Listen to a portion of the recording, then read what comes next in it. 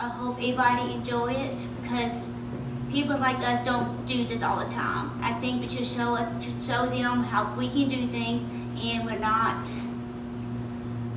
different from them. Look at us like normal people because people don't see that in us. Now I want to make sure they see that in us, not more different people than us. We're the same people. So what do you, so how does it feel to have like the support, like these community people that are involved, that are trying to help raise money? It's good because the Baddour Center is a really good place to be at. I have noticed that. And I have met a lot of people here that will help me learn how to cook and help me to do things I don't know how to do. Okay. So who's going to win this year, the boys or the girls?